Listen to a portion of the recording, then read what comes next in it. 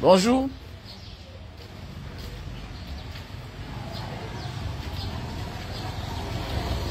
Mon voisin est en train de finir sa maison. Dans la vie, quand tu as la tête, tu ne peux pas souffrir. Hein. Et tu sais ça? Quand tu as la tête, tu ne peux pas souffrir. Où est la clé, c'est là? Où est la clé, ici?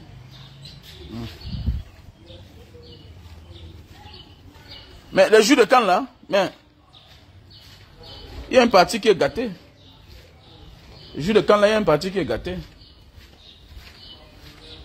Il y a une partie qui est gâtée.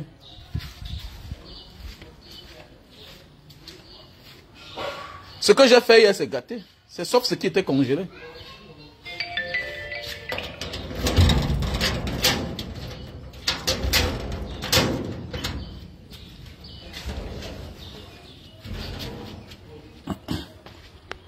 Je suis content parce que mon voisin est en train de finir sa maison.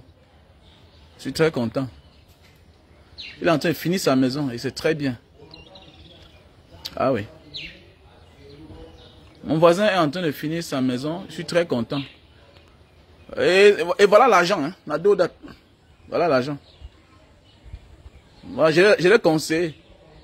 Dans ça, le deuxième niveau, il va transformer ça en appartement meublé. Voilà, s'il transforme ça en appartement meublé là, hein? Parfois nous négligeons nos voisins, alors que nos voisins peuvent être une source de revenus pour nous. Imagine que ton voisin te fasse confiance, que tu es quelqu'un de sérieux. Que gars, trouve-moi les loyers, trouve-moi les locataires pour ma maison. Tu vois un peu non? Quand tu trouves les locataires, tu es sûr que tu as 1 mois de loyer. Vous savez ça non? Quand un locataire te verse l'argent, tu as 1 mois de loyer. C'est comme ça que ça se passe au Cameroun. Moi, j'ai fait ça. Hein. J'ai fait ça chez l'un de mes voisins auparavant. Un voisin qui n'était pas là. Il m'a dit, Mbanga, trouve-moi les locataires. Moi, j'ai trouvé les locataires. Voilà. Enlève-moi le tapis là dehors. Voilà, j'ai trouvé les locataires. Et puis, je me suis fait un peu d'argent. Ça existe, hein. Voilà, ça existe. Tu vois quelqu'un mettre toute une maison en location. Celui qui a mis la maison en location, il n'était pas avec toi quand tu cherchais ton argent. Il n'était pas avec toi quand tu construisais. Il vient mettre les gens en location dans ta maison. Il finit par avoir presque 800 000, 1 million. Peut-être je dis locataire que tu as. Vous voyez? Donc là, il est en train de finir sa maison. Et c'est très bien. Enfin. Enfin, il est en train de finir sa maison. Je suis très content pour lui. Voilà, et puis c'est les anciens techniciens qui sont en train de finir. Et ça avec classe. Donc ça avec classe, voilà. Ça avec classe. C'est un benguis, hein. C'est un benguis. C'est un benguis. C'est très bien. Enfin, il est en train de finir sa maison. Vous vous souvenez de la maison, ce que j'avais montré là? Voilà, ça ne sert à rien. Parce qu'il y a parfois certaines personnes qui veulent se décourager. Tu commences un chantier, tu vas abandonner, alors que tu as mis l'argent. Soit tu vends, voilà. Soit tu vends, soit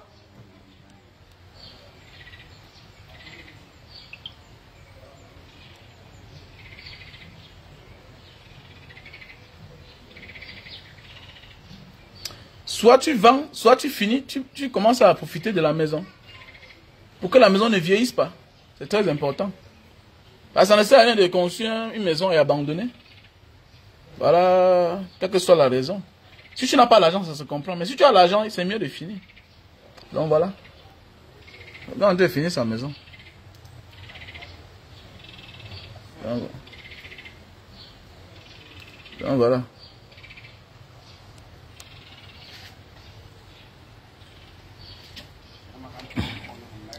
Non, le moment venu, ceux qui auront besoin, peut-être la maison en location, voilà, le moment venu, ceux qui auront besoin des appartements meublés, voilà, je vais trouver quelqu'un qui va gérer ça, mais à mon compte. Voilà, c'est à mon compte. Donc quelqu'un qui va gérer ça à mon compte. Le moment venu, je vais trouver quelqu'un qui va gérer ça. C'est un bon projet, c'est un bon quartier. C'est un bon quartier. Voilà.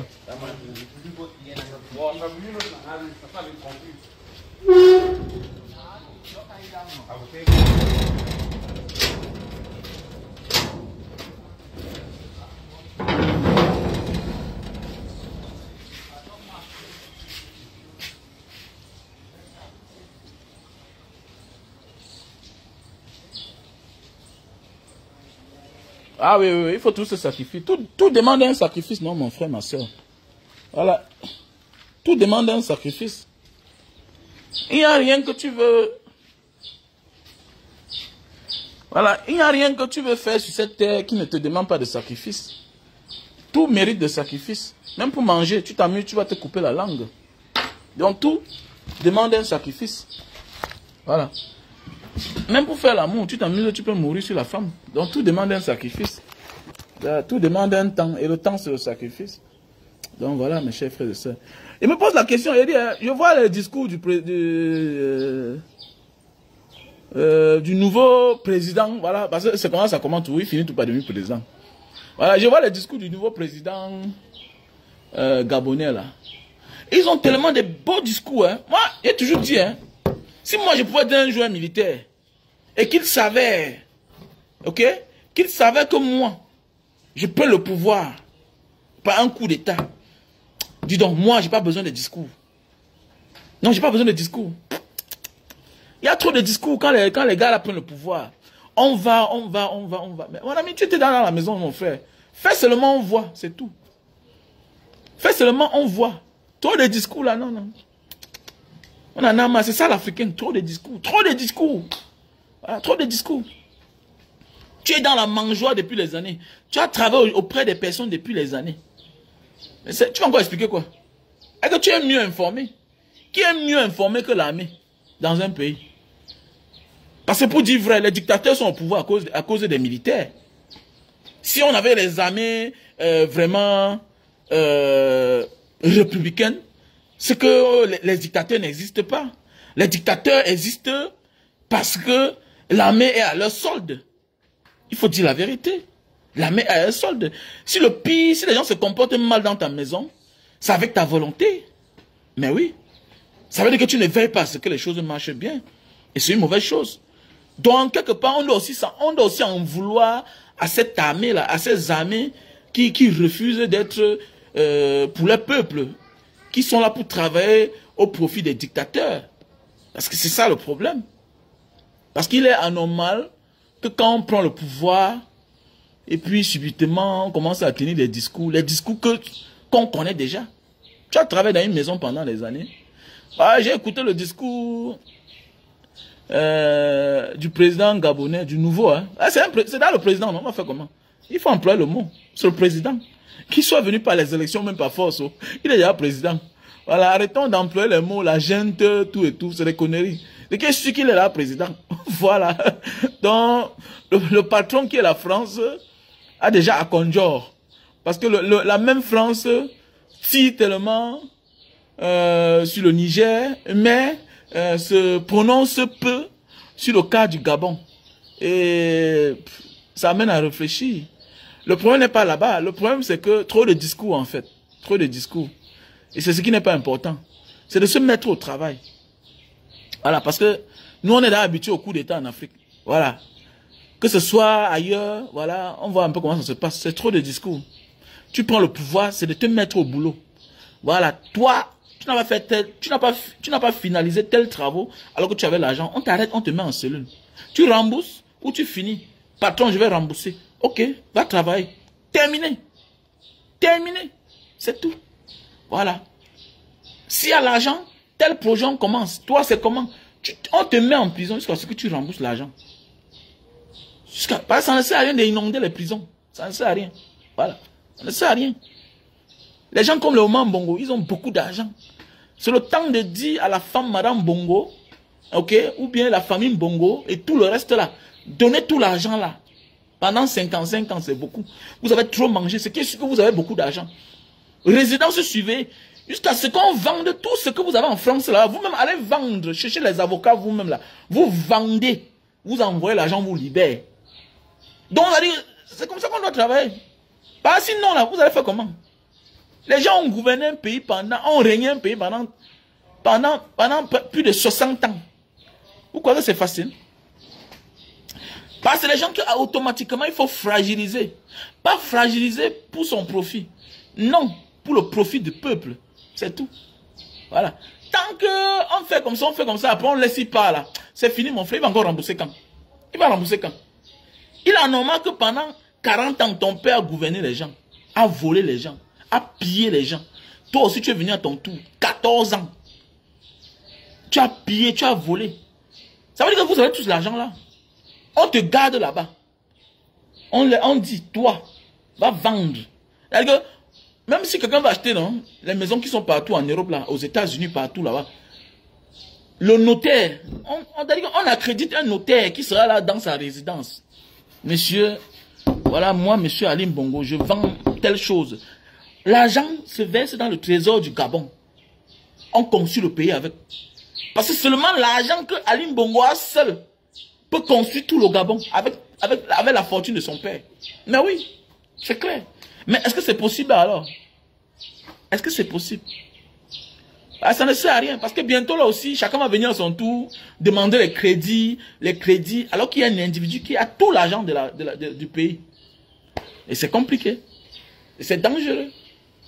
Ah oui, c'est dangereux. Donc l'Afrique vraiment on aura de la peine pour décoller. L'histoire du Gabon là me fait seulement, parce que c'est à côté de moi. Beaucoup de personnes vont dire, mais pourquoi Mbanga tu t'intéresses trop en ça? Mais parce que chaque jour ça m'amène à réfléchir. Ça m'amène à réfléchir. Bah, ça ne sert à rien qu'on fasse comme ça là. Après on le laisse y passer. Ça ne sert à rien. Ça ne sert à rien. Voilà des personnes qui ont l'argent de tout un pays entre les poches.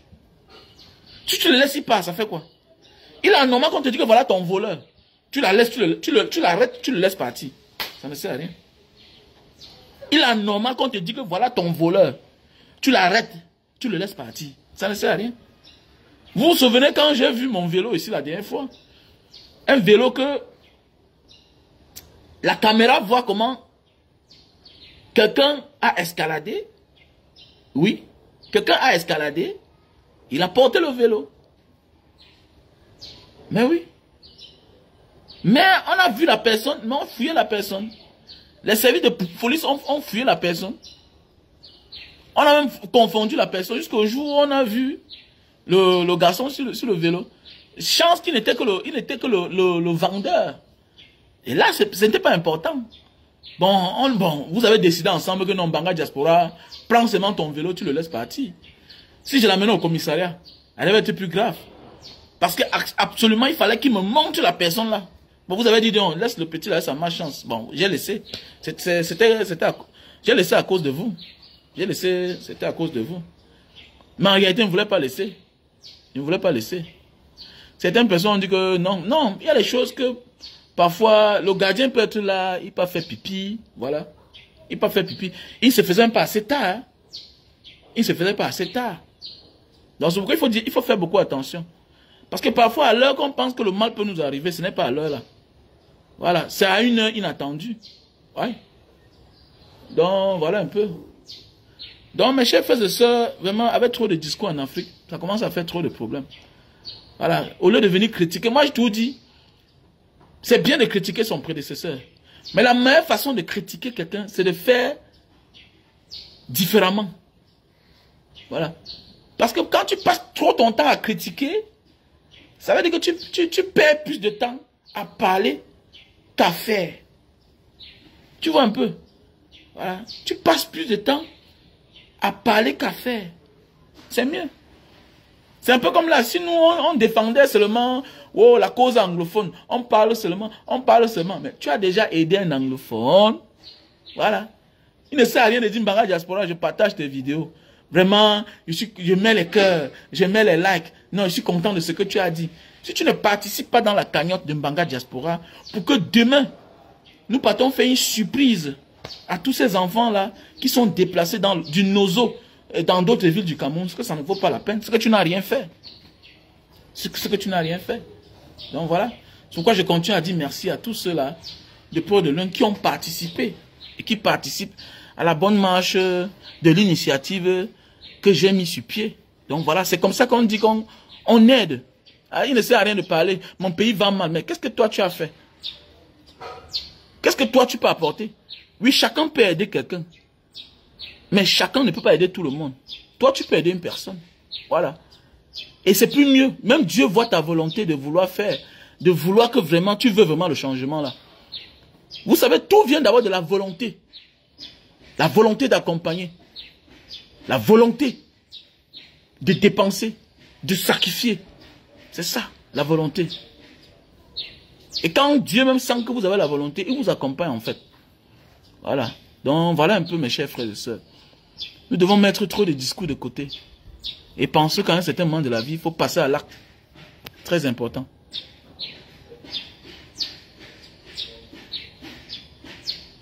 Non, non, non, attendez, ils ont quoi? Ah, mon frère, la banque les appartient, non? Ils sont en même temps qu'ils sont les banquiers. Voilà. Les mêmes personnes, c'est les mêmes qui sont dans les banques, non? Vous connaissez ce qu'il dit le pouvoir? Quelqu'un est chef d'État, ses enfants volent, ses collaborateurs volent. Attendez, c'est le banquier qui n'est pas dans le coup. Le banquier dans le coup, c'est les gars qui ont les connexions. C'est quoi pour eux? Il suffit qu'un gars a le coupon des anciens billets de 10 milliards chez lui. Attendez, il y a quoi? C'est les amis des banquiers. Tu imagines quelqu'un qui a 10 milliards, 1 milliard. Tu connais les longs bras qu'un milliardaire a. Tu connais les longs bras qu'on te dit que le collaborateur du président de la République, le conseiller du fils du président, surtout en Afrique, hein, surtout en Afrique, ils ont le pouvoir. Ils sont capables ils ont 10 milliards d'anciens coupons. Voilà. Le moment venu, ils vont à la banque, ils changent seulement. La banque présente ça, que voilà le stock qu'on avait. C'est quoi? Il y a quoi? Il y a quoi, gars? Je suis passé un jour quelque part, j'ai vu les voitures c'est-à-dire les voitures qui transportent les fonds. Il a dit que mais la voiture, si elle fait quoi dans une maison privée? Ah, mais voilà, le pays, c'est compliqué, oui. Ça manque. Est-ce que les documents manquent? Nous sommes dans un pays où quelqu'un fait sa carte de visite, il dit qu'il est le frère du ministre. Donc, carte de visite, frère du ministre. Voilà. Frère du président de la République. N'est pas au Cameroun. N'est pas un là qui dit que il est le fils aîné du chef d'État. Profession. Fils aîné du chef d'État. Baolam Gilbert. Attends. Pourquoi il y a quoi? Pourquoi il y a quoi? Hein, mon frère? Chacun a sa profession en Afrique.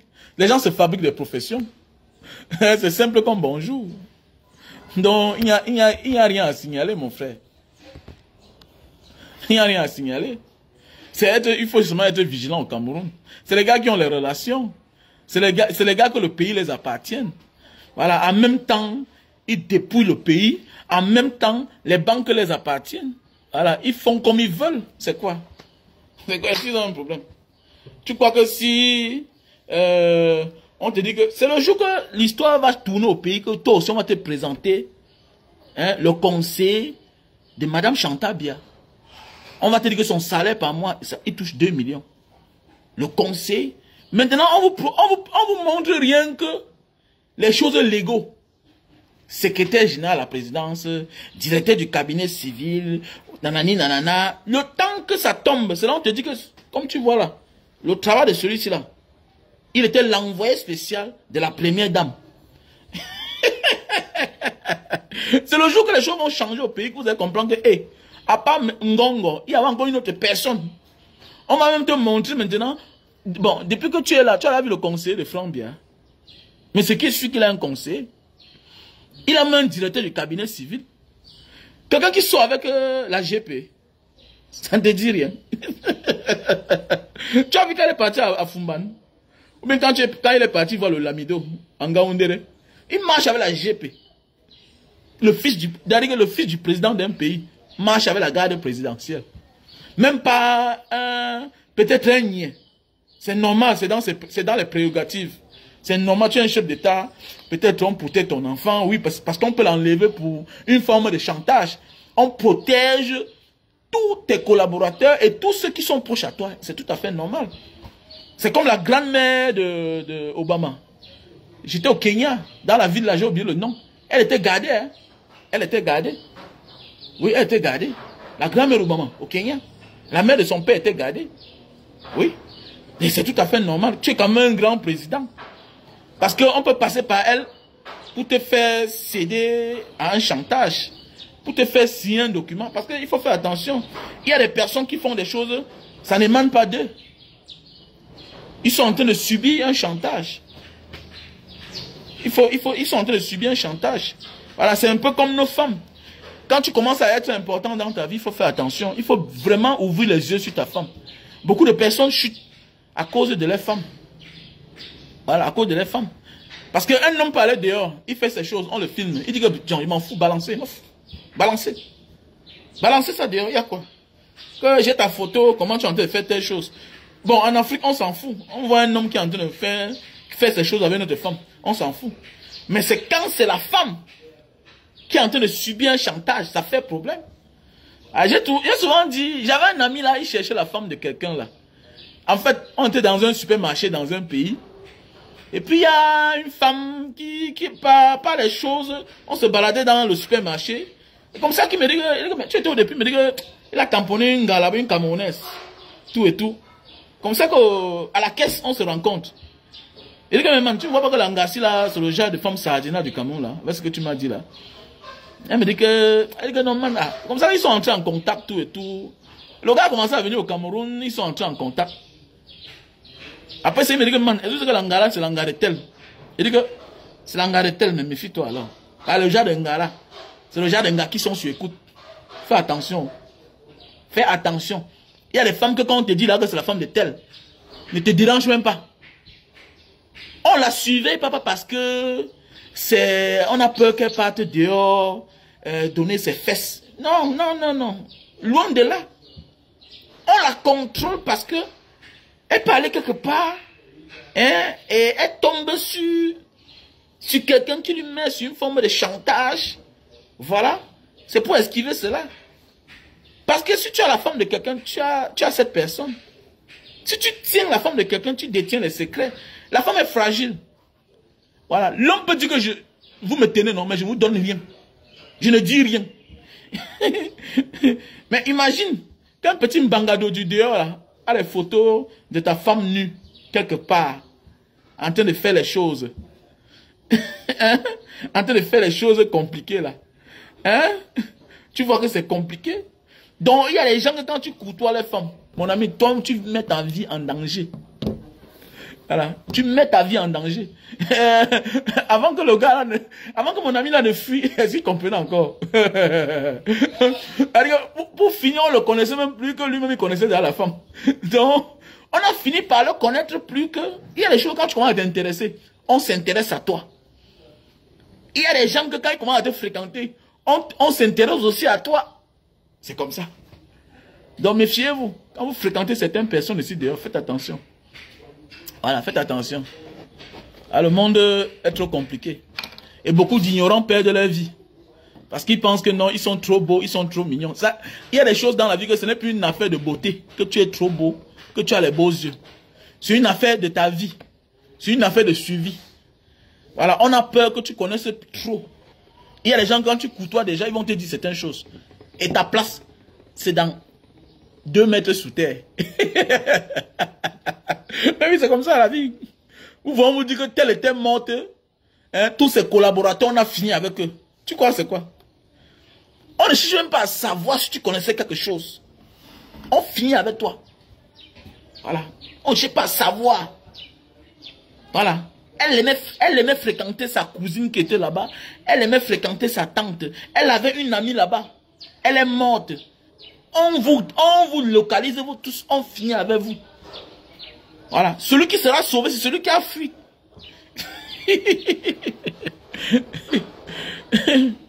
Ah oui, c'est ça la vie, hein. Il faut beaucoup faire attention. Il faut être wise dans tout ce qu'on fait en fait.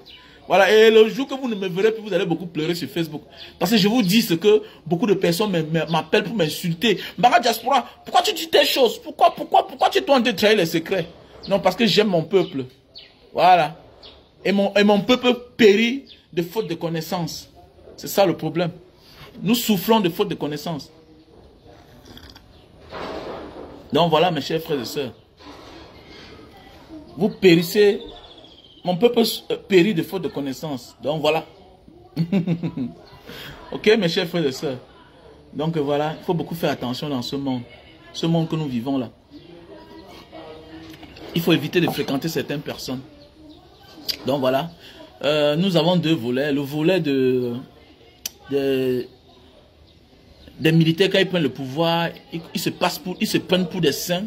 Ils commencent à bien parler. Au lieu de passer de la parole à l'acte, ils passent le temps à parler tellement. Alors qu'eux-mêmes, ils ont servi pendant 20 ans, pendant 15 ans dans le même régime. Ont même profité. Bon, voilà, on reconnaît le maçon au pied du mur. Voilà, voyons voir. Voyons voir. Mais c'est bien beau pour changer les choses. Il faut être dans la mafia aussi parfois. Voilà.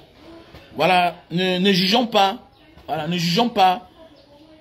Donc regardons un peu là où ça va aller. Parce qu'il y a des gens qui sont parmi nous, qui font ce que nous voulons, qui font du mal avec nous. Pas parce qu'ils veulent, c'est parce qu'ils veulent vraiment entrer dans la mafia. C'est un peu comme les services de renseignement et c'est un peu comme la police. Voilà, pour déloger un chef de gang, est obligé d'adhérer à la mafia.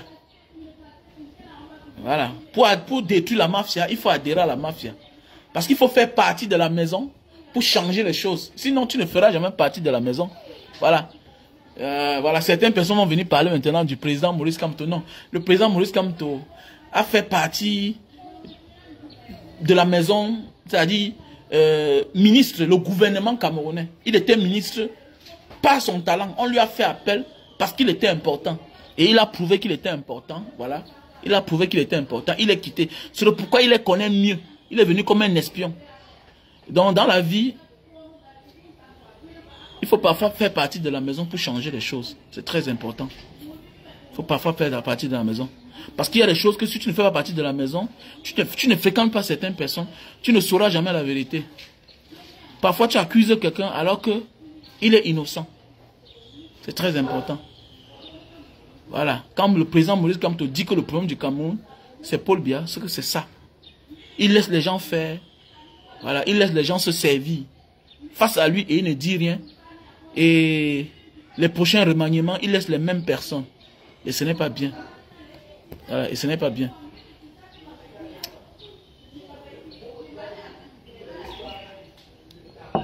Non, ne me confonds pas. Voilà, tu me réduis à quelqu'un qui n'est pas un exemple de la société, mon frère. Je n'ai jamais, voilà, je n'ai jamais, je ne suis pas celui dont tu appelles le nom Guillaume. Non, je ne peux pas être lui. Je ne m'attaque pas aux femmes. Je ne m'attaque pas aux femmes. Je ne viendrai jamais insulter une femme, insulter les parties intimes d'une femme. Mon gars, tu es trop sage pour me réduire à cette personne. Voilà. Tu vois un peu. Malgré tous les attentes, on m'avait dit que rentre au Cameroun. Je suis rentré. J'ai été persécuté. Je suis persécuté, moi je suis là. Tu ne peux pas parler à quelqu'un qui s'asseyait à l'extérieur, lançait les bombes sur les femmes, détruisait les vies, se lève un matin, dit qu'une femme n'est pas le père de tel. Non. Non, ne dis pas ça. Non, ne me réduis pas à celui-là. J'ai de la peine à appeler son nom. Je ne le détestais pas, j'admirais son courage. Mais c'est quelqu'un qui détestait les femmes. Il allait là où il ne faut pas aller dans la vie. Voilà. Il y a des choses quand quelqu'un fait. Voilà. Il y a des choses quand quelqu'un fait, tu demandes, mais est-ce que celui-ci a une famille? Voilà. Il y a des choses quand quelqu'un fait, tu sens que même chez lui, il n'aime pas ses propres enfants. Il n'aime que lui-même. Il y a des choses quand tu vois quelqu'un dire, même sur Facebook, sache que cette personne-là, même l'amour, il n'a pas à la maison. Voilà, même l'amour, il n'a pas. Voilà. Même l'amour de ses enfants, il n'a pas. C'est quelqu'un qui pense à lui seul. Et c'est dangereux ce genre de personne-là. Je ne peux jamais être cette personne-là. Je suis quelqu'un de bien. Au fond de moi, je suis une belle personne. Je n'ai pas besoin que les autres disent que tu es un. Je m'apprécie d'abord moi-même. Apprends à connaître ta valeur avant que les autres ne disent que tu es quelqu'un de valeureux. Bien, tu es quelqu'un de bien. Non, apprends d'abord toi-même à te connaître. Voilà, parce qu'il y a beaucoup de personnes qui vont venir te dire là que vraiment tu es quelqu'un de bien, vraiment j'apprécie ce que tu fais. C'est comme sur Facebook. Il y a beaucoup là qui viennent comme des fans, comme les admirateurs. Après, les mêmes commencent à te critiquer dans ton Facebook, dans ton WhatsApp, tout et tout. Après, les gens commencent à te détester. Tu dis que, mais attends, n'est pas possible celui-là qui est venu hier, il m'admirait comme ça, là. Il m'appréciait. Non. Moi, je m'apprécie d'abord. Quand tu commences à m'ascenser beaucoup, ils commencent à avoir peur de toi. J'ai horreur des personnes qui m'apprécient trop. Parce que j'ai une expérience de la vie. Tous ceux qui te font trop la talakou sont des personnes qui veulent quelque chose de toi. Et le jour qu'ils auront cela, ils vont se débarrasser de toi. Ils ne vont pas hésiter de te faire ça dur, de t'ignorer même. Méfie-toi des personnes qui t'encensent tellement. Regardez bien. Qui sont ceux qui abusent les gens de la diaspora? Regardez bien. Regardez bien beaucoup de personnes qui se plaignent sur Facebook. J'étais au Cameroun, tellement abusé, tellement abusé. Regardez bien, c'est des personnes qui étaient capables de s'engenouiller. C'est des personnes qui étaient capables de se coucher pour que tu montes sur elles. Tu vas voir un gars vient au Cameroun, la première personne qui l'accueille à l'aéroport, oh, c'est son bon petit, c'est son petit frère. Oh, après, comprend le montant de ce qu'il a fait. Hein? C'est ta soeur que tu faisais confiance. C'est elle qui finit par te faire ça dur sur ton chantier. C'est ton cousin que tu faisais confiance. Pendant ce temps, tu jetais tous ceux-là qui pouvaient te dire même la vérité à distance, qui ne te géraient même pas. Oui, ils ont compris que tu ne les gères pas. Eux aussi ne te gèrent pas. Ils prennent des distances avec toi. Tu as choisi celui-là qui peut se coucher. Regardez bien. Non, c'est mon ami d'enfance, c'est quelqu'un de bien. Vraiment, il te parle des bonnes choses. Ouh. Quand tu arrives derrière là, il est collé à toi jusqu'à... Non, il veut tout. Il te donne tout pour tout prendre. Voilà, il te dompte. Voilà, il te dompte. Moi, je ne suis pas avec quelqu'un qui vient à côté de moi, qui veut trop serrer. Non, non. D'abord, j'ai horreur de ce genre de vie-là. Je suis quelqu'un qui, à un certain moment de ma vie, j'aime prendre mes reculs pour bien réfléchir. Quand tu me colles assez là, il me pose les questions, qu'est-ce que celui-ci veut? Et sur le coup, même dans mes amitiés, je ne colle pas quelqu'un. Ah oui, même dans mes amitiés, je ne colle pas quelqu'un. On peut être les amis un matin, tu me cherches, tu ne me vois plus. Voilà, je me concentre à ma vie. Je ne suis pas un suiveur. Si tu es leader, moi je suis leader. D'ailleurs, je suis verseau. Je suis verseau. Un verseau n'est pas quelqu'un... Je ne dis pas que je ne peux pas porter le sac, non. Je peux avoir un ami par respect. Peut-être tu as les engagements, peut-être tu as beaucoup de bagages. Je peux t'aider à porter tes bagages. Je peux te rendre service. Mais ne crois pas que je suis quelqu'un que tu vas voir chaque jour devant ta porte. Non, non, non, non. Et même toi-même aussi, je ne te veux pas devant ma porte chaque jour. Les vrais amis ne se fréquentent pas chaque jour.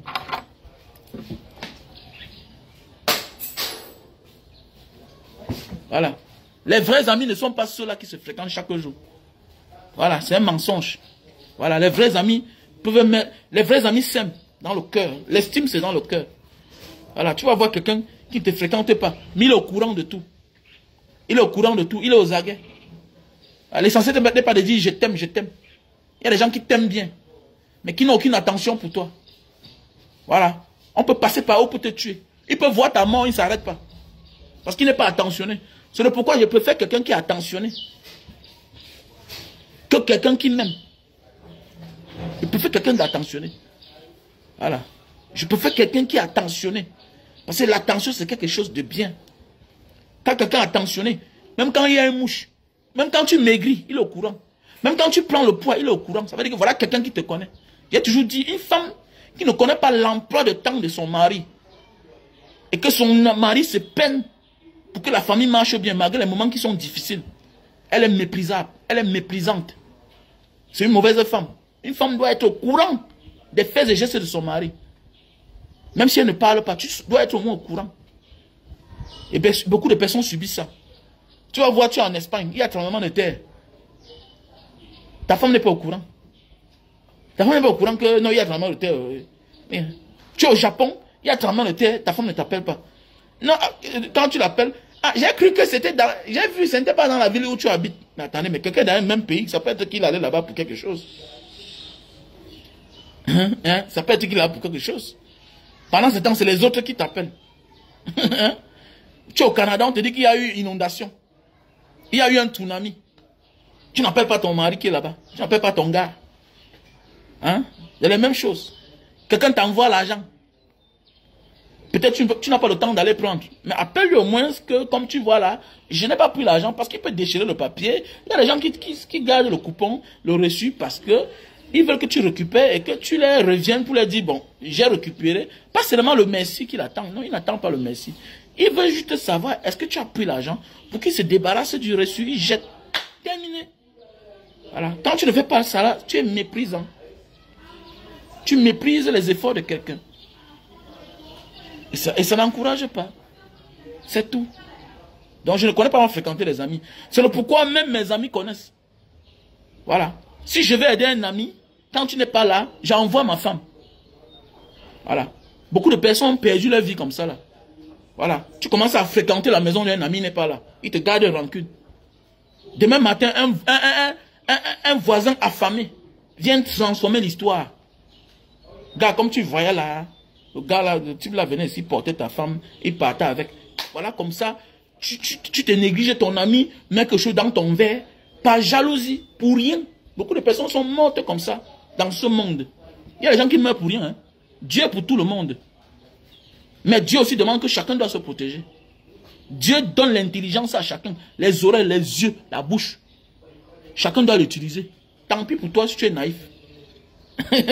Tant pis pour toi. Donc je ne fréquente pas. Si tu es mon ami, mon frère, connais que je vais aller chez toi quand tu es là. Si peut-être par méga, je me retrouve dans le secteur, qu'est-ce que je fais? Je vais avec ma femme. C'est ma femme qui va collaborer trop avec toi. Et c'est même beau à voir. C'est même respectueux. C'est une belle intention. C'est mal intentionné que tu es l'ami de quelqu'un, il n'est pas là, tu continues, tu fréquentes sa femme chaque temps. Alors que tu as une femme. C'est plus respectueux et plus éloquent de mettre ta femme en contact avec la femme de ton ami. Il y a parfois les exemples à prendre. Il y a le protocole. Vous ne voyez pas que quand même les premières dames se rencontrent, elles font des choses entre elles. Les chefs d'État font des choses entre eux. C'est tout à fait normal. Sauf si une femme est chef d'État. Comme Angela Merkel, la chancelière allemande, elle était parmi les hommes. Parce que là, c'est son titre qui demande qu'elle soit là-bas. C'est clair. Si tu as un ami qui ne te présente pas sa femme et que tu lui as présenté ta femme, il faut te séparer de lui. Il est mal intentionné. Soit il ne te considère pas, soit il a quelque chose à faire. Si quelqu'un connaît ta maison, tu ne connais pas sa maison, il faut te séparer de lui si ça dure. C'est clair, il faut te séparer de lui. Parce que c'est à lui de t'inviter un jour, insister. Que gars, viens, je m'avais te montrer la maison. Il y a des choses qu'on ne demande pas. C'est à toi de réagir. Il ne peut pas t'amener chez moi et te montre ma maison. Tu viens chez moi, tu me dis jamais que gars, viens pas et te montre ma part. C'est quoi ça? Tu es mal intentionné. Tu es mal intentionné. C'est clair. Donc voilà. Il faut partager le live, partager le live. Si on parlait de l'affaire de 100 caleçons, c'est que vous êtes là, versé, waouh. Hein? Mais comment on parle des choses qui sont bien, vous gardez ça pour vous. C'est aussi ça la sorcellerie. Connaître quelque chose de bien et garder ça pour soi seul. Ce n'est pas bien. Je sais que le message vous touche. C'est très beau à écouter. Mais apprenez aussi à partager, à taguer vos amis, inviter des personnes. Voilà. Et aussi, c'est la rentrée scolaire qui est demain là. Voilà. Et demain, nous serons sur pied. Voilà. Aux côtés de nos élèves, des prétendants qui doivent retourner à l'école. Voilà. Nous allons accompagner plusieurs enfants. Nous allons leur remettre des cahiers. Nous allons payer la scolarité de certaines personnes. Et tout ça, c'est grâce à vous. Voilà. Il ne suffit pas seulement de participer. Tu peux aussi utiliser le lien PayPal de Mbanga Diaspora où ils demandent de l'aide. Tu envoies tes amis qui ont les moyens. Tu es en Occident. Tu travailles en Europe. Tu es femme sage. Tu es infirmière. Tu es médecin. Tu es homme d'affaires. Tu es, tu es éboueur. Tu fais dans le transport. Mais vous êtes dans un forum. Prends le lien PayPal. Tu balances ça là-bas. Prends le lien PayPal. Tu balances dans le forum de tes amis occidentaux, américains, voilà, asiatiques, chinois, japonais, que voilà un monsieur qui fait des bonnes choses, voilà, il est intéressant, voilà, vraiment, veuillez l'aider. Il se bat pour la cause des réfugiés. Vous savez que dans notre pays, il y a un côté qui qui est en proie à la guerre, voilà. Ils veulent la sécession du pays, ils veulent diviser le pays parce qu'ils sont abandonnés à eux-mêmes. Vous savez qu'on a un président au Cameroun. Il faut dire la vérité. Apprenez à dire la vérité pour que la vérité finisse par nous affranchir. Et quand la vérité t'affranchit, tu trouves la solution au problème. C'est ça. Donc voilà le numéro Orange Money qui est là. Va-tu faire un don de 5 000, de 1000 francs, de 10 000, ça va aider. De 20 000, de 100 000, pourquoi pas. Paye la scolarité d'un enfant. 53 000, c'est quoi? Paye la tenue d'un enfant. Hein? 5 000, c'est quoi? Tu bois combien? Et tu veux la bénédiction dans ta vie comment? Tu crois que c'est parce que tu travailles trop que tu vas réussir? Non. Non. Non. Dieu récompense nos efforts, oui. Mais, il récompense aussi la pureté de notre corps, de notre cœur. Et la pureté de notre cœur, c'est en fonction de ce que nous faisons aux autres. C'est la main tendue que nous tendons au nombre de personnes. Plus tu aides les personnes, plus la gloire vient en toi. Dieu t'ouvre ses voies. Même les chemins les plus impraticables deviennent praticables pour toi. Et tu crois que tu es un sorcier? Non. Voilà ce qui m'énerve sur certaines personnes. Quand Dieu te fait grâce, au lieu de lui dire merci, tu peux dire merci au marabout. Tu peux encenser le marabout. Que c'est grâce à tel. C'est grâce à tel qui m'a amené chez le marabout là. Voilà le marabout qui avait... Non. Tout c'est la grâce à Dieu. Donc il faut participer. On a le numéro Orange Money qui est le 6 96 94 32 42. On a le numéro MTN Money qui est le 6 83 40 97 55.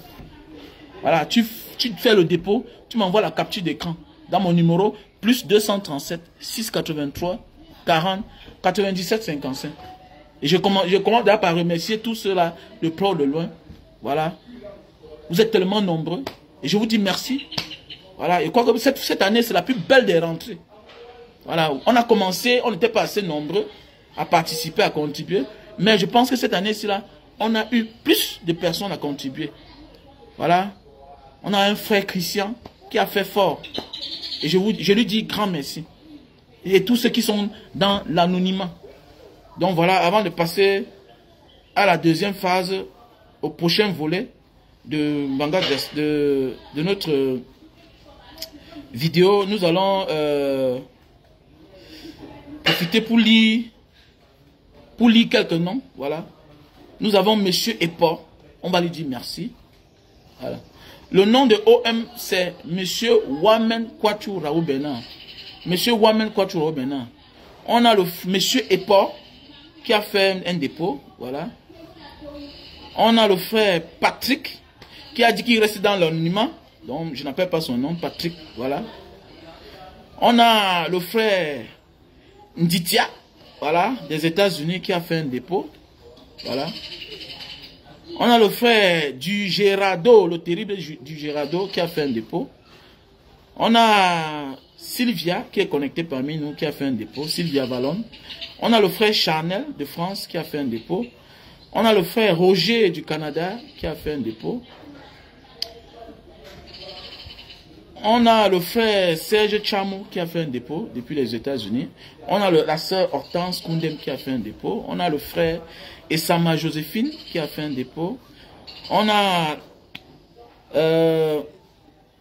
le frère Gibson, le vendeur de voitures. Si tu veux une voiture, tu es du côté de l'Allemagne, quelle que soit la voiture que tu as besoin, et tu veux une voiture allemande, n'hésite pas de me contacter, que je te donne le numéro de Gibson. Gibson, voilà. Gibson, c'est un homme d'affaires, un jeune garçon qui se bat. Voilà, il a mis sur pied un champ de palmiers à huile du côté de Bafan, de Mbanja. Voilà, c'est un homme très généreux aussi. Gibson, voilà, qui a fait un dépôt. Voilà, il vend aussi les voitures. Si tu as besoin, tu me contactes. Voilà, quelle que soit la marque, il t'apporte ça au Cameroun. Tu fais une avance. Voilà. Il y a le frère Alain Kamga qui a fait un dépôt. Il y a la sœur Awayalo qui a fait un dépôt. Il y a la sœur Vicky Din qui a fait un dépôt. Il y a Longchi Abidjas qui a fait un dépôt. Il y a le frère La Menace qui a fait un dépôt. On a la sœur Alette Patricia qui a fait un dépôt. Voilà. On a le frère Charles Atongsa qui a fait un dépôt. Voilà. On a la sœur Annette qui a fait un dépôt. On a la sœur Mariam qui a fait un dépôt. Mariam Fotso. On a la sœur Magninelli. Voilà, la Magné, la mère des jumelles, qui a fait un dépôt. On a Madame Djaha, tout connecté, femme au grand cœur. On a le frère Ismaël. On a la sœur Sylvie Charlotte. On a le frère Sampa qui a fait un dépôt. On a le frère Fabrice des USA qui a fait un dépôt. Simplice qui a fait un dépôt. On a le frère Joël Rostand de Birmingham qui a fait un dépôt. Chancel de Dubaï qui a fait un dépôt. Arnold de l'Italie qui a fait un dépôt.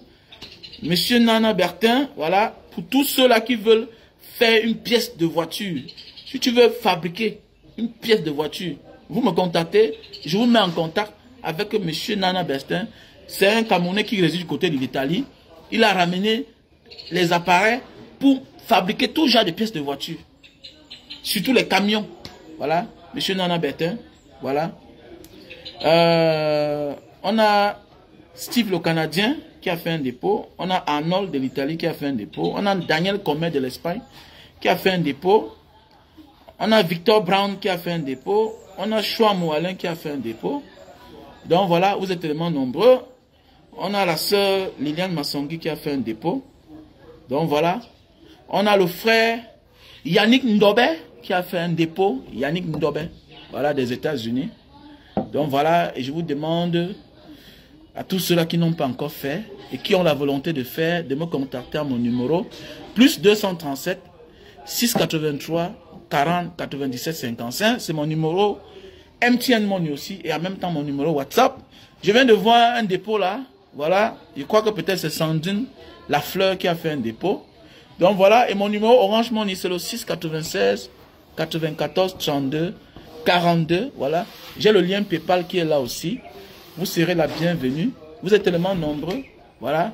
Et pour ceux-là, vous savez, je ne suis pas content, mais je respecte votre choix, votre volonté. Il y a certains qui ont fait les dépôts et qui refusent d'être affichés. Ils demandent que c'est Dieu qui sera reconnaissant. Oui, je leur donne aussi raison.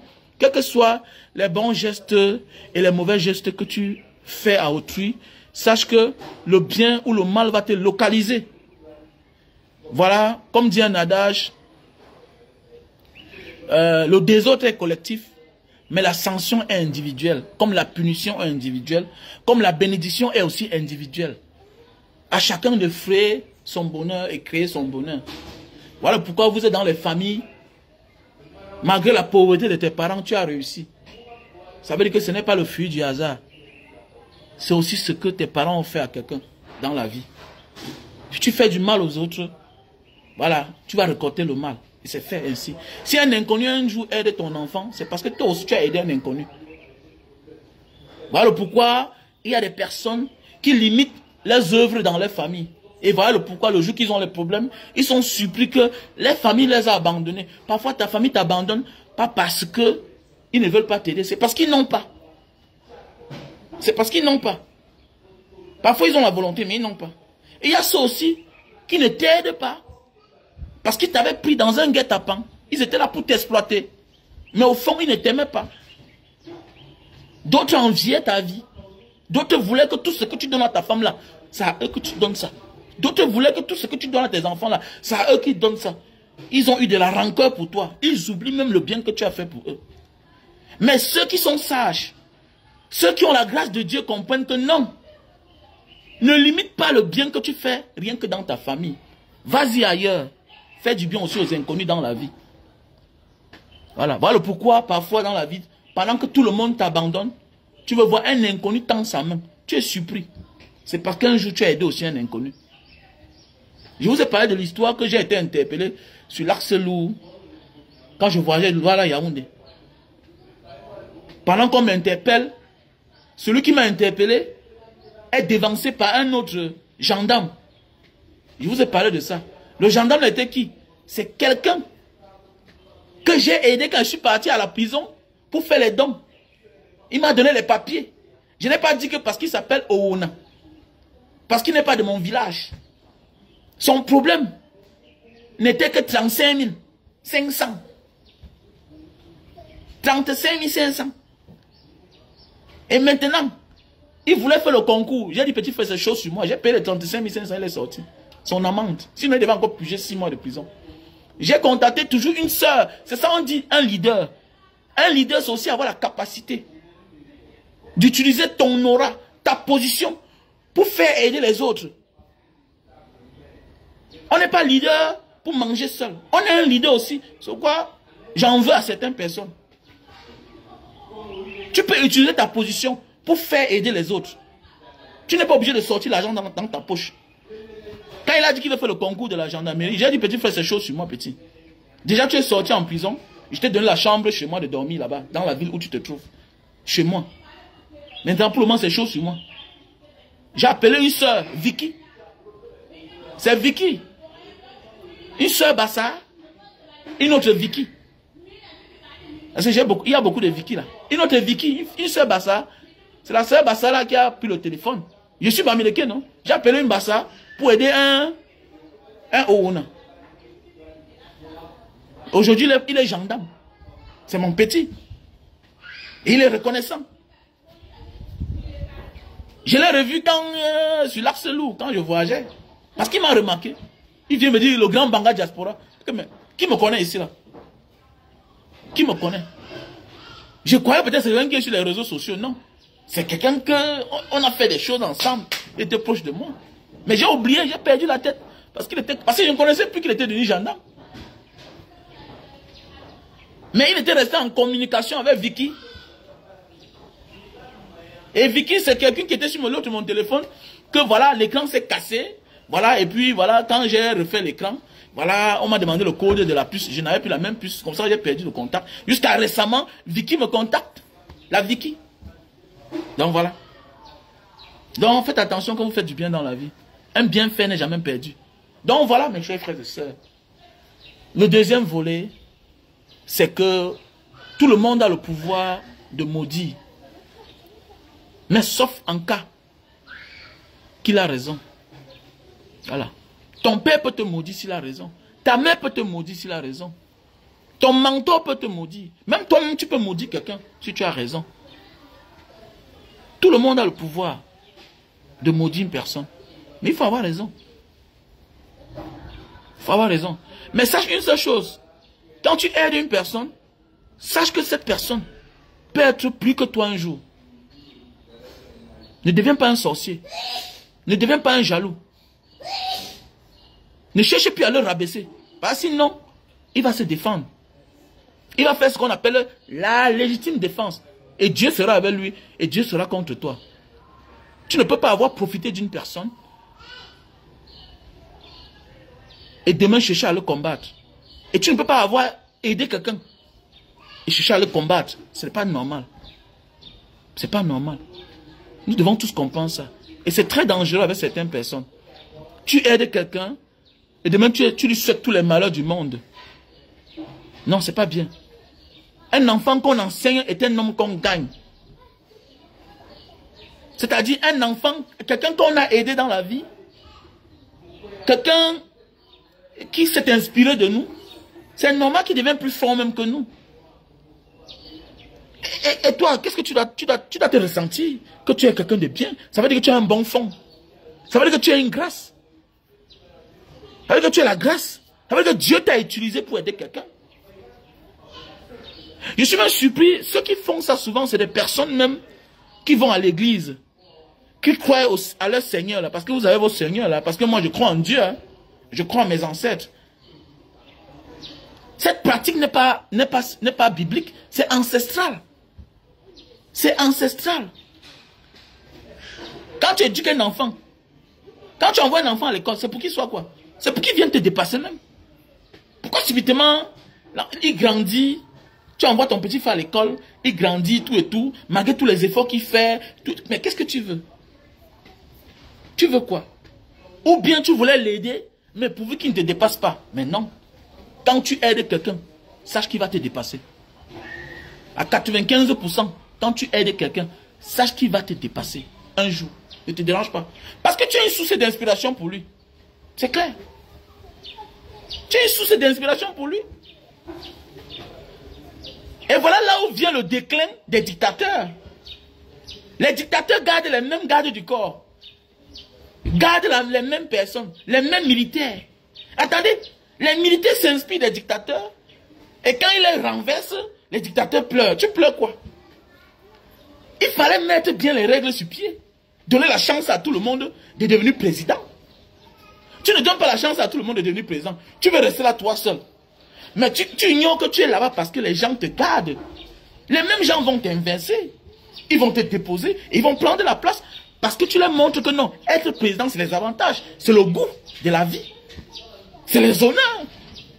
Au lieu de leur montrer que non, on est là pour servir le peuple. On est là au service des enfants de la République. Tu es président. C'est normal que tu fasses que sous ta gouvernance, on trouve des ingénieurs, des champions du monde, des enfants du pays qui se retrouvent dans la NASA, à la NASA, qui vont dans la Lune. C'est ça. C'est les règles qu'il faut mettre sur pied. Donner les avantages, les opportunités aux enfants. Mais tu es là, les seules opportunités, tout t'appartient et ta famille. Maintenant, tu donnes les miettes à tes collaborateurs. Et tu es surpris que demain, ces personnes viennent t'inverser.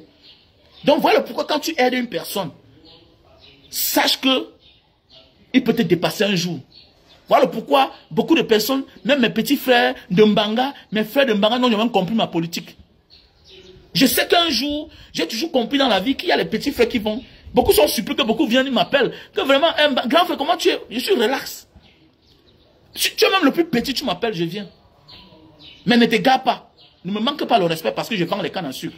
Je vais te dire que petit frère, tu n'es rien. Tu vas voir mon vrai visage. Voilà. Être respectueux ne veut pas dire qu'on est bête. Que tu peux me chosifier. N'oublie pas que j'ai été une inspiration pour toi. Et pour cela, tu me dois du respect. Je te dois du respect parce que tu as aussi réussi. Parce qu'on peut chercher à aider quelqu'un, mais cette personne ne réussit jamais. Hein. Mais oui. Mais oui. C'est quoi j'ai toujours dit. Il faut toujours respecter les efforts des autres. Sinon, pourquoi tu as voulu que ton petit frère réussisse, n'a pas réussi? Vous croyez que Samuel Eto'o, là, son rêve n'était pas d'avoir son petit frère David Eto'o, qui est un grand footballeur? Vous croyez qu'il n'a rien fait? Il a fait beaucoup de choses pour que David Eto'o devienne un grand footballeur. Mais, ce n'est pas la volonté de Dieu. Il n'a pas les qualités que Samuel Eto'o a. Il peut faire devenir un natalakoutiste que Wata na Wata, Wata na Wata. Mais oui, le souhait de Samuel Eto'o, c'est que Étienne Eto'o devienne un grand footballeur. Mais voyons voir, est-ce qu'il a la grâce de Dieu sur lui? Est-ce qu'il a la grâce de Dieu sur lui? La position de tes parents ne définit pas ton avenir. Purifie ton cœur. Tes parents peuvent se battre, mais tu dois avoir la volonté aussi. Tu dois avoir la volonté. On peut tout te donner. Mais l'intention et la volonté de réussir dépendent de toi. Dépendent de toi. C'est clair. Donc, quand tu aides quelqu'un, mon frère, tu fais que quelqu'un habite chez toi. Demain, tu es surpris qu'il devienne un grand. Mais mon frère, tu es surpris pourquoi? Mais ça doit être ta fierté. Alors que tu as une bonne main. Alors que tu as un cœur qui est pur. Si les gens passent par toi pour réussir, attendez, mais c'est ancestral. Alors que tu es quelqu'un de bien, tu as un bon fond, tu es fréquentable, tu es un messie même. Tu dois être fier de toi. Ne commence pas la jalousie, sinon ça va bloquer tes enfants. Ça va bloquer tes enfants. Parce que si tu commences à te retourner contre les personnes qui sont passées par toi pour réussir, alors qu'ils ne t'ont rien fait, tu veux les voir à terre, Dieu ne doit pas te récompenser. Parce que Dieu utilise qui il veut pour aider quelqu'un. Pour atteindre où il va. Il y a les gens qui vont tout passer par toi. C'est vieux comme le monde. Il y a des personnes comme ça là qui vont passer par toi. Ils ne te diront jamais merci. Dis seulement que merci papa. Attendez, il y a les noms des gens que si moi je cite, que moi j'ai aidé, qui sont même dans la diaspora là, que je dis que celui-ci, on a dormi ensemble. C'est moi qui l'ai accueilli en Libye quand il est venu. C'est moi qui l'ai accueilli dans tel pays. Si je vous dis que moi, alors, moi aussi on m'a accueilli, hein. Moi aussi on m'a accueilli. J'ai fait l'effort de garder les bonnes relations. Même comme certains par la suite se sont retournés contre moi. J'ai dit mon frère, je ne reste pas calme, hein. Je me défends. Je prends mes distances. Mais oui, je prends mes distances. Ça parce que tu m'as rendu service que je deviens ton esclave. Non. Parce que chacun un jour a été aidé par quelqu'un. Moi aussi j'ai aidé les gens. Moi aussi j'ai aidé les gens. Je n'ai aucun droit de vie ou de mort sur eux. Mais je remercie le Seigneur parce que je suis sûr que si les gens passent par moi pour aider, pour réussir, ça veut dire que combien de fois l'enfant qui sort de mon bit, l'enfant qui sort de mon bit, c'est quoi chaque fois dit à mes enfants, si vous échouez, c'est que votre père n'a rien fait à personne. C'est tout. Voilà la grâce que j'attends de Dieu. Acclame ceux qui sont passés par toi pour réussir. Ouais. Arrête de croire que non, c'est sans moi. Non, non, non. Sans toi, comment? Ce n'est pas tout le monde qu'on aide qui réussit. C'est une grâce. Dieu passe par toi pour faire de grandes personnes. Dis merci. Remercie Dieu. S'il se retourne contre toi, tant mieux pour lui, ça le regarde. Tu restes calme. Ne mène aucun combat avec lui. Il va se buter seul. Il va se buter seul. Laisse qu'il soit arrogant, qu'il soit hautain avec toi. Laisse qu'il t'ignore qu'il passe. Mais qu'il fasse attention. Dieu va répondre à chacun le moment venu. C'est tout. C'est juste une question de temps. Toi, reste calme. Ne cherche à rien faire. S'il veut ta tête, tu te défends. Parce qu'on connaît. Parfois dans ta vie, tu fournis les efforts pour aider une personne.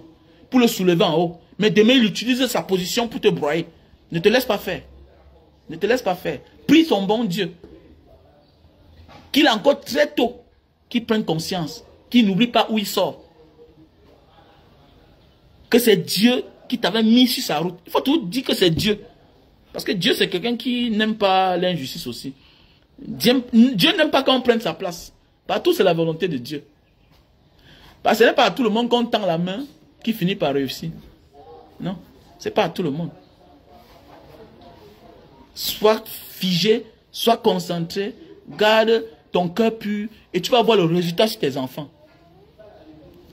J'ai connu un chauffeur d'école de mes enfants.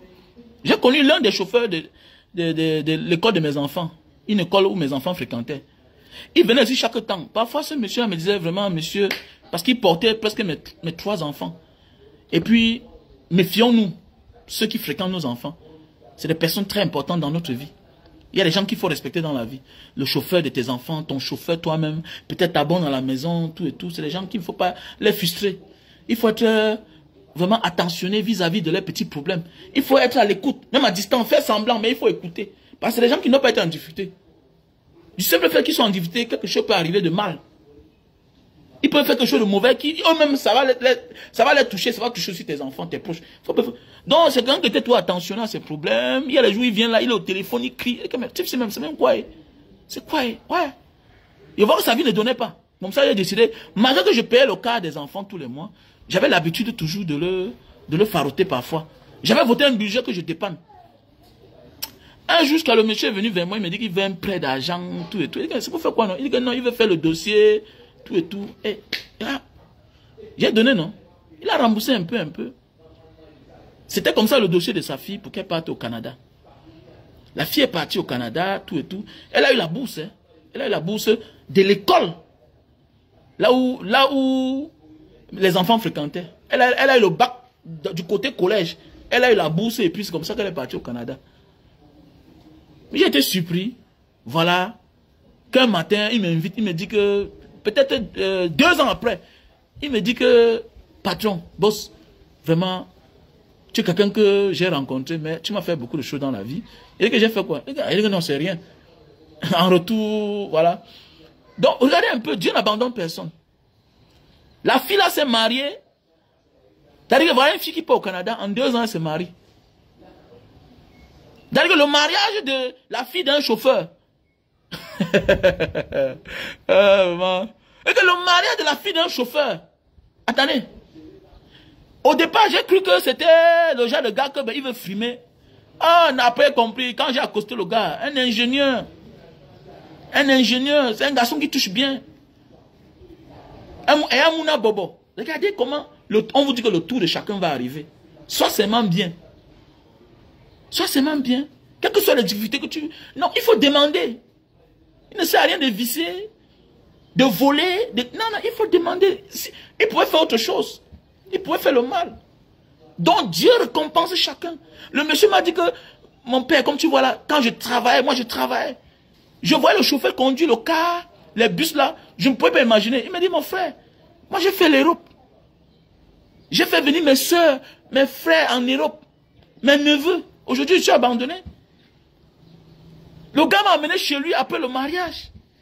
J'ai vu la vie de l'homme. C'était un vieux benguis.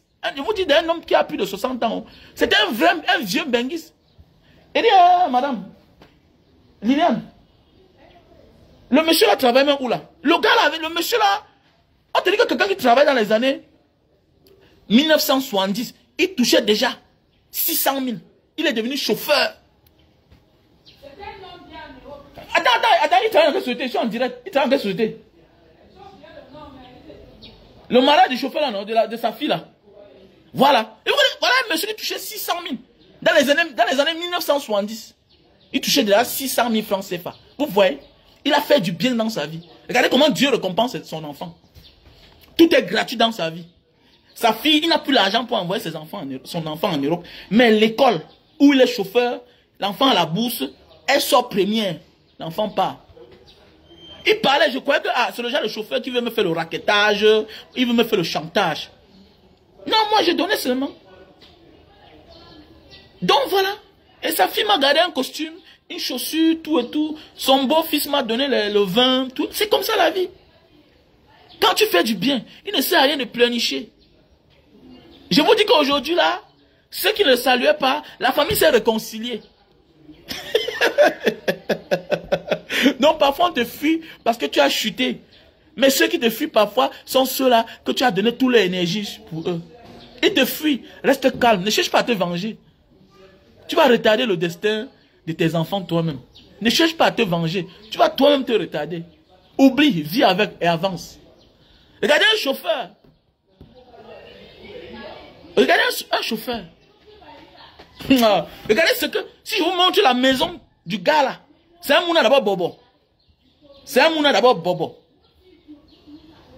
Là où le gars s'est marié avec sa fille. Attends, imaginez que ton chauffeur vient t'appeler. Comme dans les films des Brésiliens là. Un chauffeur dit que sa fille va se marier à Denver. Toi, naturellement, tu dis que tu vas aussi voir. Tu sais que bon, le tété a son rythme. Hein. Tu sais, quand tu es un peu tété, tu as toi un rythme de voir les choses. Tu es surpris que le père s'il veut me faire comme ça là. J'ai même ma fille là, elle est venue, ma fille qui t'avait parlé là, non? Elle est venue du Canada avec son mari. Ils sont venus se marier. Bon, tu vois ça naturellement. Tu dis à ta femme que, mais chérie, le type c'est encore, il est tout là, bon. C'est après le mariage qui te dit que, hey, j'ai fait 15 ans en Europe, patron. J'étais chauffeur. J'étais. Non, il a fait 15 ans en Europe, il n'était pas chauffeur. Donc c'est là où j'ai appris qu'il conduit la Mercedes, il conduit les voitures automatiques depuis longtemps. Il travaille au Cameroun, il touchait dans les 600 000. Et c'est le travail qu'il a amené en Europe. Sa fille s'est mariée ici à Denver, chez la grande sœur de son mari. La maison seulement, c'est sur 3500 mètres carrés. Donc vous regardez la vie. C'est une famille de loups. C'est une famille de loups, regardez. Donc c'est pas parce qu'aujourd'hui, ta situation est en train de capoter que tu sous-estimes ton avenir. Non, sois focalisé. Being quiet. Being quiet. Sois focalisé. Being quiet. Ça va parce que ta vie a capoté aujourd'hui. Tu es dans les difficultés. Non. En voulant te venger, tu perds beaucoup de choses. La chance saute sur toi. Ce que Dieu avait réservé pour toi là, il envoie ailleurs. Dis que mais comment un salpon ça là? Il pleure quoi? Et faites attention. Le monsieur, son beau-fils a dit, tu laisses le travail. Tu laisses le travail. Il y a un hôtel ici quelque part. En allant vers le parcours Vita. C'est l'hôtel de son beau-fils là. Hey, c'est un petit gars. Hein? C'est un petit gars. Oh. Mouna Baba aussi d'abord. Imaginez, il a acheté une maison aussi qu'il a cassé, il a fait 2 niveaux là, il a construit l'hôtel. C'est le père là qui est réceptionniste, c'est lui qui s'occupe. Son salaire, c'est 300 000 par mois. Il a donné une voiture à son beau-fils. Vous avez vu la vie. Un homme inoffensif. Un homme inoffensif. C'est-à-dire qu'il est resté égal à lui-même. C'est-à-dire que tu peux au mariage, tu vois quelqu'un, mais attendez, mais tu vois même que le gars, sa fille a épousé une famille de milliardaires. Aujourd'hui, elle aussi, elle travaille. Ils ont 3 enfants. Vous voyez la vie? Il faut faire attention. Sur quoi moi, rien ne peut m'ébranler. Quels que soient les problèmes que j'ai, je me reste debout. Mon frère, Il y a des choses que si je n'ai pas pu avoir dans ma vie, mes enfants vont m'offrir. Même mon beau-fils va m'offrir ce que je n'ai pas pu avoir dans ma vie. Même ma belle-fille peut m'offrir ce que je n'ai pas pu avoir dans ma vie. Même mon fils peut m'offrir ce que je n'ai pas pu avoir dans ma vie. Même ma fille peut m'offrir. Donc je ne cours pas. Je ne cours pas. Je me concentre. Rien ne me détourne. Non, non, non. Quand j'ai un problème, je m'envoie. Quand je suis en face d'un problème, je suis avec le problème. Après, j'oublie. Je vis ma vie. Je ne dors pas, je réfléchis que... Wow, là-bas. Non, non, la vie, on avance. Celui qui veut se venger perd le temps. Le rancunier transforme notre cœur. On devient sorcier. Ça bloque notre avancement. Être rancunier, vouloir absolument se venger, c'est refuser d'avancer. Voilà un homme. Il te parle ce qu'il a fait. Si je ne partais pas chez lui, voir le genre de maison qu'il a, à Bédi, je ne pouvais jamais imaginer qu'un chauffeur de bus au Cameroun, tu peux imaginer un chauffeur de bus, regardez. Pendant au moins 3 ans, c'est après 3 ans que je l'ai connu. Parce que quand je venais, bon, je suis en train de partir, je voyageais tout constamment, j'ai fini par le découvrir. J'ai fini par le découvrir. Écoutons tout le monde dans la vie, faisons attention. C'est quand tu pars à Bédi que tu vois sa maison, tu dis, hey, dans le type, c'est là, il a une grande maison, ça là. Il a une maison, hein. Donc il a fait ses enfants dans l'opulence. C'est un homme qui vivait bien, il avait un bon salaire. Il travaillait dans une société ici là. Maintenant, voilà, c'est la même société des Blancs là qui l'ont emmené en Europe. C'est ça, non, Liliane? Voilà. Donc c'est la même société où il travaillait ici, il touchait 600 000 là. C'est la même société qui l'a emmené en Europe. Il avait conçu une belle maison, ses enfants vivaient bien. Il a investi sur ses frères, sur ses soeurs, sur la famille. Mais après ça, voilà, il est rentré par rapport à la tradition. Voilà, il est rentré au Cameroun à cause de la tradition. Non, ne dis jamais que tu perds ton temps à cause des bonnes choses. Les bonnes choses peuvent te faire fléchir, mais ça va finir par te récompenser un jour.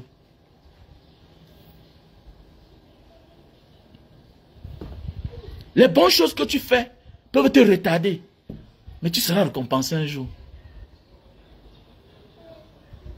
Tu peux avoir beaucoup de milliards, mais ça va te créer le désordre dans ta vie. Ça va te produire le mal un jour.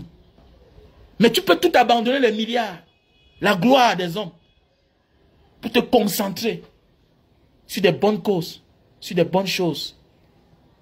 Ça va te perdre le temps. On va se moquer de toi. Mais tu seras élevé.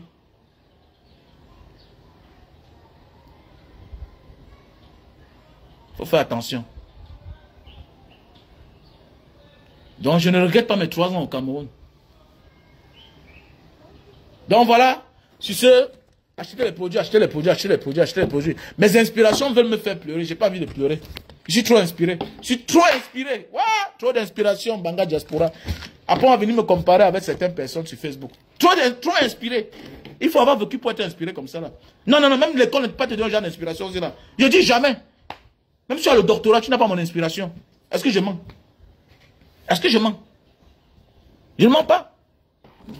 David Ebouto à l'époque, avant de devenir un sardinat, me disait que moto. Non, non, non, ton inspiration est trop forte. Ton inspiration est trop forte.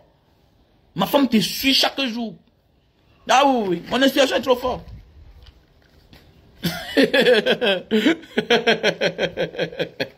Voilà les produits pour maigrir. Si tu veux perdre le poids, voilà le produit. Voilà, Lily Slim, ça te fait perdre de 0 à 15 kilos. 0 à 15 kilos. C'est un bulle graisse, ça te brûle les graisses, ça réduit la panse. Ok? Et tu ne manges plus assez, ça coupe la faim. On a le stock au Cameroun seulement. Pour le moment, il n'y a pas encore en France. Donc peut-être d'ici la fin du mois, bien en 2 semaines, on aura ça en France. Mais pour le moment, on n'a que ça au Cameroun. Tu peux acheter, et que, ok, tu donnes ça à quelqu'un et la personne monte avec. Si tu as une relation au Cameroun, il achète, il monte avec, il n'y a pas un problème. Ou bien tu fais le dépôt. Voilà le produit. C'est des produits naturels. Je ne vends pas les produits chimiques là. C'est des produits naturels qui viennent d'Indonésie. Mes produits viennent de l'Asie du Sud-Est. L'autre est mon pays. Un autre est mon pays que j'ai aimé et que j'aime. Voilà. Donc voilà le produit. Un pays qui a embrassé la démocratie, le modernisme. Ils avancent, ils construisent leur pays. Ils sont honnêtes. Ça vient d'Indonésie. En Indonésie, on ne vend pas ce qui est faux. Entrez même dans vos grandes maisons des habits, là, des vêtements, là, regardez bien. Même les choses, même les tennis, regardez bien. Il y a des pays où on refuse le faux. On t'arrête là-bas faux, là. On te met au poteau. Regardez même les t-shirts. Hein? Regardez bien. Entrez même dans les grandes maisons de marque. Vous voyez derrière. Vous allez voir là. Made Indonésie, Philippines, Vietnam. La majorité des temps. Tout ça. Ça sort d'Indonésie. Donc voilà le produit. Voilà le produit. Si tu veux perdre le poids, Lily Slim. Voilà, on a le stock au Cameroun. Si tu as besoin, tu m'appelles au plus 237 683 40 97 55. Voici le produit. Si tu veux durer sur l'anga, si tu souffres le problème d'éjaculation précoce, voici le produit. Super Love. Voilà, c'est des produits pour se faire accompagner. À un certain âge, sache que tu n'es plus viril comme hier. Tu n'as plus 20 ans, tu n'as plus 25 ans. Et plus, peut-être 30 ans. À partir de 30 ans, on commence à avoir certaines difficultés. On commence à faire face aux réalités. On se rend compte que les rêves d'enfance ne sont pas les réalités d'aujourd'hui. On commence à avoir des problèmes. Et quand le haut là souffre, c'est le bas qui a des problèmes. C'est normal. Tu n'as pas un problème au village, non. C'est ce que tu vas consommer maintenant qui va te détruire. Les produits par-ci, par-là. Voici un produit qui va t'aider. C'est bio. Les produits viennent d'Indonésie. Là-bas, ils sont avancés. Là-bas, ils sont avancés. C'est un pays tropical. Donc, ils ont presque les mêmes arbres que chez nous. Et ils connaissent la valeur de ça. L'État a financé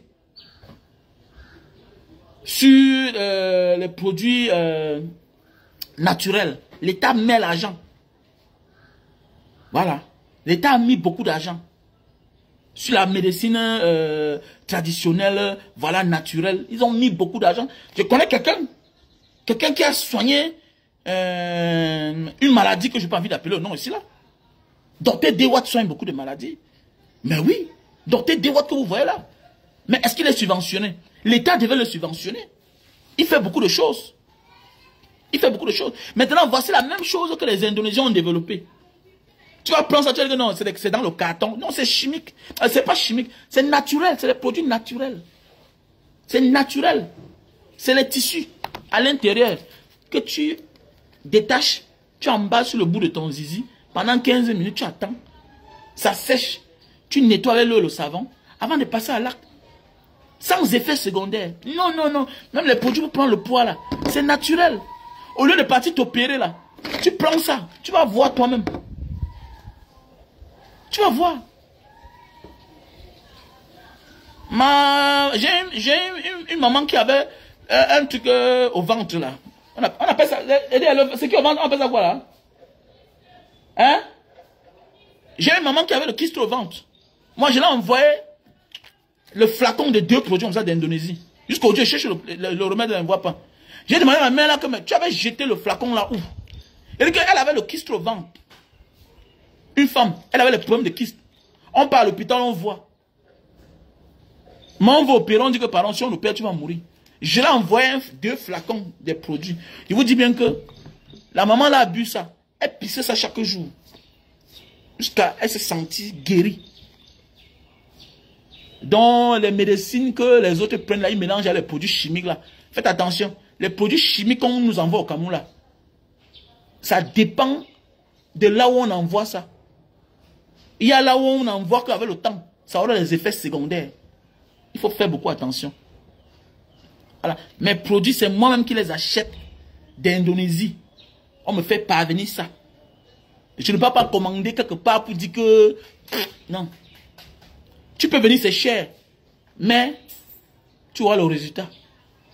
Ah oui, tu as le résultat. Je ne parle pas quelque part parce que je connais là où il y a des gens qui partent acheter les choses, ils fabriquent. Ils disent que bon, je ne veux pas que ça soit trop performant, réduisez la dose ici là. Non, non, non, non. Non, non, non, non, non. Et c'est pourquoi il y a un grand combat entre l'Indonésie et d'autres pays. Voilà, il y a des gens qui veulent s'installer d'autres pays asiatiques, que je vais taire le nom. Tu t'installes, on veille sur toi. Vous partez en Indonésie, vous voyez la télévision nationale. On te dit qu'on a arrêté tel jour. On l'a mis au poteau, on tire sur toi. Voilà. Tu respectes les normes des choses quand tu fabriques un produit. Ne viens pas là, tu fabriques quelque chose, tu augmentes plus de poudre dedans, tu augmentes telle chose. On veille. Le jour qu'on sent que tu as débordé, on te porte, on te met dans l'avion, on te déporte. Si tu as exagéré, on te met au poteau, on tire sur toi. Est-ce qu'il perd autant? Est-ce qu'il perd autant? L'ambassade de l'Australie est fermée en Indonésie, non? C'est parce qu'on a arrêté deux Indonésiens. Un était, c'est quoi, Pakistanais, Australiens. On a mis au poteau, on tape sur eux, bim, bim. On s'en fout de vous. On s'en fout. C'est comme ça qu'ils vivent chez eux. Ils ne blaguent pas. Que tu sois américain, orang américain, on s'en fout de toi. C'est le pays que j'adore. Voilà. Le président peut faire 2 ans sans voyager. Il s'en fout. Voilà. Il y a la démocratie. Tu passes tes 10 ans, après tu te cherches. Tu fais un mandat, ça ne va pas, tu quittes. On ne blague pas là chez eux. Quand on dit que la marche, c'est 1 million. Donc là-bas, ils sont honnêtes. Hein? Il y a les Chinois qui viennent, ils installent les machines pour fabriquer les habits. On vient, on veille. Si le coton n'est pas bien fait, on te... Mon ami, c'est haute trahison. On ne te prie pas. C'est la haute trahison. Le coton indonésien, que tu viens fabriquer les choses chez eux là. Tu ne fais pas dans les normes qu'ils ont débandé là. On finit avec toi. On finit avec toi. Donc faites attention. Donc acheter les produits de Manga Diaspora, c'est la garantie. Voilà les produits pour les gens qui souffrent de problèmes d'éjaculation précoce. Et non faiblesse sexuelle. Faiblesse sexuelle veut dire que tu ne te lèves plus. Ça veut dire que c'est un autre problème.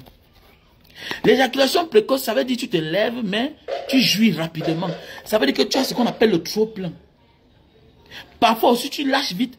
Pourquoi? Parce que tu n'as plus la force de faire 1 coup, 2 coups. Regardez bien.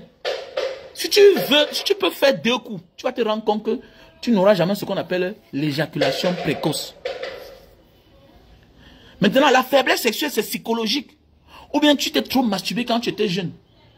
Tu as bu les autres remèdes. Tu as trop pris les faux Viagra. Ça, c'est un produit qui va t'accompagner à plus mettre long sur la femme. Parce que vous savez, à un certain âge, on n'a plus l'énergie comme hier. À un certain âge, on se vidange rarement. C'est tout à fait normal. Quelqu'un qui fait moins de rapports sexuels, c'est tout à fait normal qu'il a ce qu'on appelle l'éjaculation précoce. Parce que tu as ce qu'on appelle le trop plein. C'est plein. Ça cherche à sortir. C'est pourquoi quand on te touche un peu directement, où on va. Où on va. Donc voilà le produit. Donc si tu as besoin, tu me contactes au plus 237 683 40 97 55. 683 40 97 55. Voici l'autre mon frère qui passe le temps à me taquiner partout. Monsieur Youbas Mamouda, ça va déjà? Tu sais que tu n'es pas sain, non? Youbas Mamouda. Voilà, tu n'es pas sain. Voilà, parce que à l'époque tu mettais les gens sur écoute. On m'était dit ça. Il faut quitter derrière moi. Voilà, ton ami est là, Ongata. Tout ça, ça va être ta grâce. Si tu n'étais pas venu en tant qu'ingénieur automobiliste, il n'est pas fait le sale boulot là. Écoutez, mettre les gens sur écoute, tout et tout. Donc, c'est sûr que même les ordinateurs qu'on a portés partout là, c'est même toi qui l'as formé pour ça. Parfois, on voit les gens faire quelque chose, c'est parce qu'ils sont accompagnés. Voilà. Donc, toi-même là, tu dois nous rendre compte le moment venu. Voilà. Tu dois nous rendre compte. Même dans le combat là, on va reconnaître la force de chacun. Et on va dire à chacun que bon, comme tu vois là, toi-même là, voilà ta faute. Tu as fauté. Voilà, c'est comme ça. Donc voilà le produit. Voilà le produit. Je vends ça depuis des années. Hein? Je vends ça depuis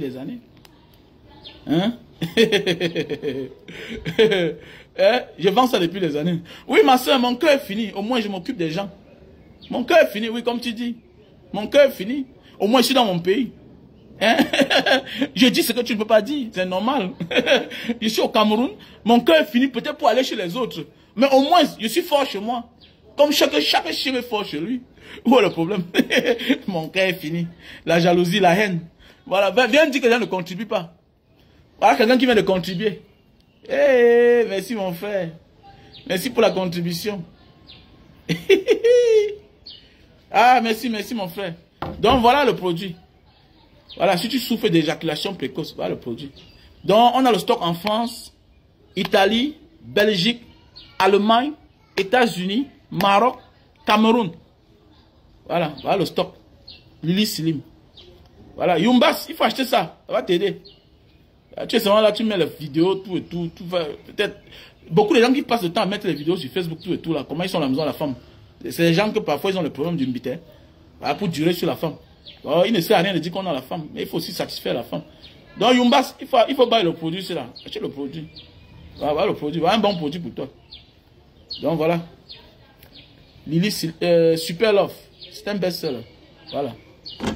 Voilà le produit pour la goutte. Si tu souffres de la goutte, tu as de la peine à marcher, le bas des pieds ça chauffe, ça picote.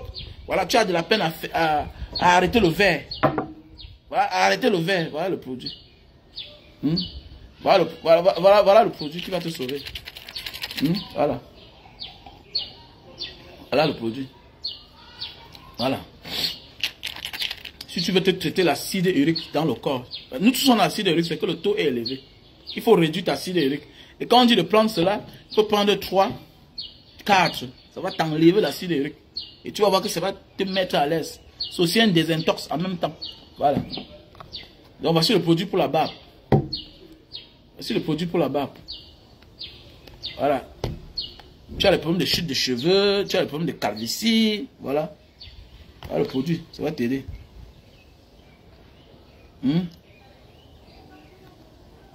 Voilà le produit.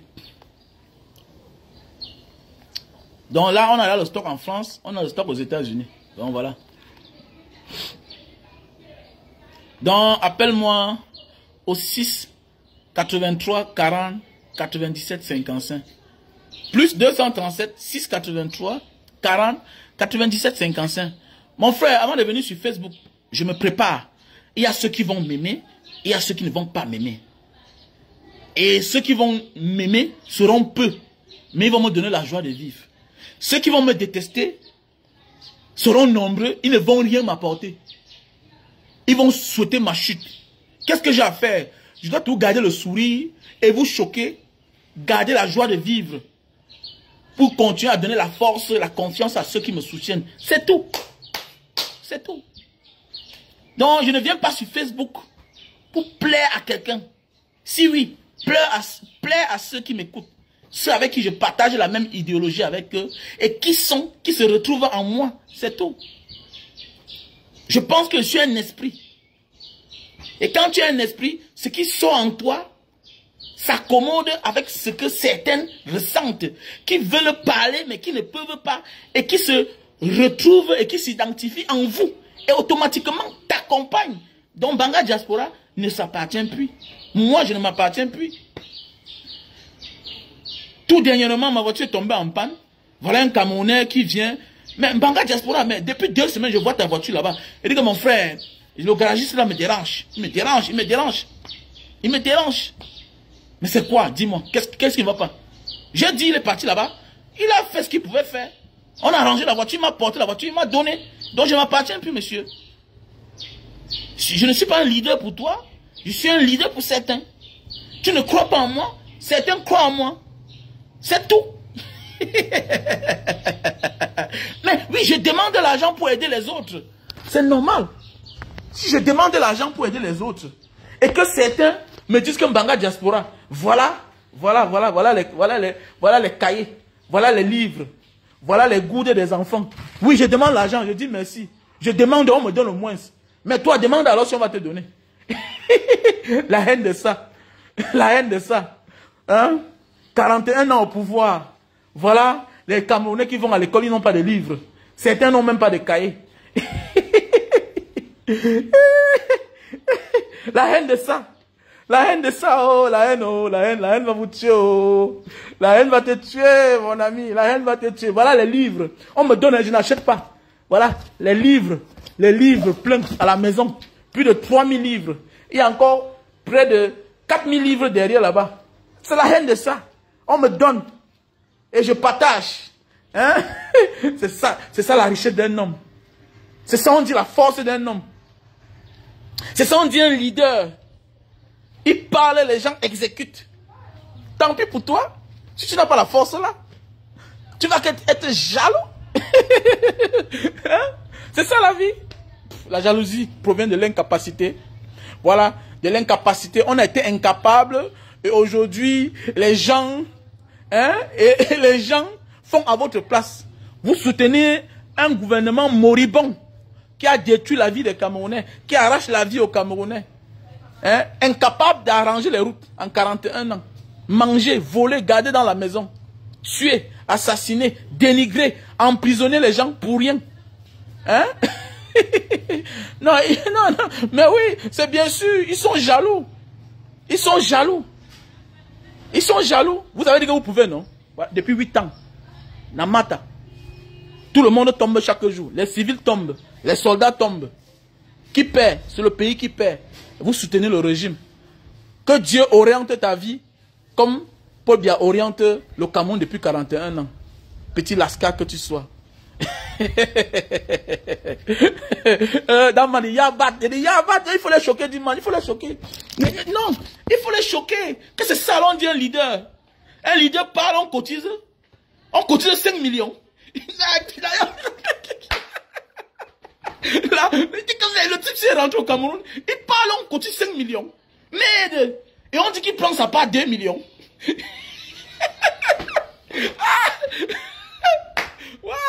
Christian dit que Mbanga Diaspora, bon, il t'envoie 2 millions. Mais dans les 2 millions, tu prends 500 000 pour ton carburant, ok? C'est pour toi là-bas. Il dit que, mais Christian, mais il dit, hein, c'est 200 000, c'est 2 millions. Non, c'est 2 millions. C'est 2 millions. Okay. L'autre t'envoie 100 000. Il dit que Mbanga, il t'envoie 50 000 pour toi. Il voulait t'envoyer l'argent depuis. Mais je t'envoie 50 000 pour toi, mais 50 000 pour les... Pour la scolarité. Tu vas faire comment alors? Ouais, la jalousie. Oh. Il est là, oh, tu vois, il n'a même pas les papiers, il souffre dans le pays des autres. Il n'a pas de travail. Mon ami, ne viens pas maudire mes fans. Mes fans ont le travail, c'est des travailleurs. C'est des personnes bien. Hein? Le combat que je mène est au-dessus de ma personne. Et pour cela, je deviens un esprit. On protège les esprits petits. Et tu as compris? Voilà. Quand je suis sorti de la C1000, on a dit Mbanga Diaspora, tu ne dors plus seul. Un papa de Denver m'a accrédité 2 gardiens. Il m'a donné les chiens. Donc j'ai les chiens, j'ai les gardiens chez moi. Je ne connais pas comment on fait pour les payer. Donc tous les mois, quelqu'un paye.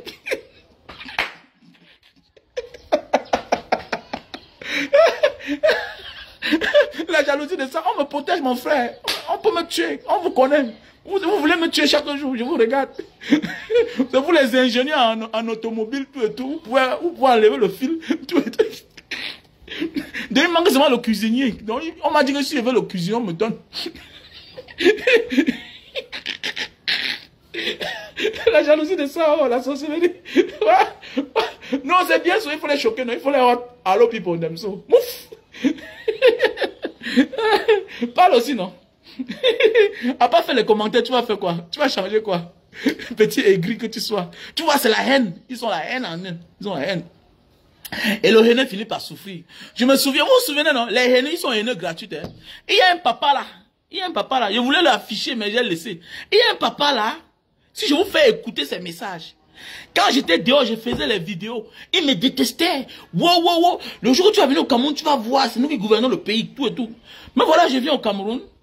Voilà maman Akono qui demande la machine sur Facebook, sur les réseaux, à la CRTV. J'ai offert la machine à maman Akono. Comme elle s'appelle maman Akono. Depuis le jour là, le monsieur là vient, le monsieur là vient dans mon inbox. Vraiment Mbanga Diaspora, vraiment tu es un meilleur combattant. Mais vraiment, il ne faut plus parler, il ne faut plus trop critiquer le chef d'État. Vraiment, tu es un vrai leader. Tu sais que tu es leader de tout le monde. Il dit, mon ami, j'ai pas besoin que tu m'encenses. Donc c'est parce que donner la machine à maman Akono, comme tu t'appelles Haïti, que je deviens quelqu'un de bien. Non, non, non. Je ne suis pas quelqu'un de bien. Continuez à me prendre comme tu me prenais depuis. Je l'ai bloqué. Je l'ai bloqué. Non, monsieur. On combat pour les causes justes, pour les bonnes causes. On a fait des choses déjà au pays. On a utilisé notre aura, notre position pour faire des choses. Monsieur, là c'est rien. On a même fait des forages. Les gens ont contribué, on a fait des forages. Donc les gens boivent l'eau dans certaines localités. Parce que j'ai demandé pardon. Je me suis mis en genoux. Je mendie, oui. Je commande, oui. Ça fait 8 ans. Je me suis mis en genoux. Même les autorités connaissent Banga Diaspora. Je me suis mis en genoux, on a conçu l'école dans la prison. On a donné les tables bancs.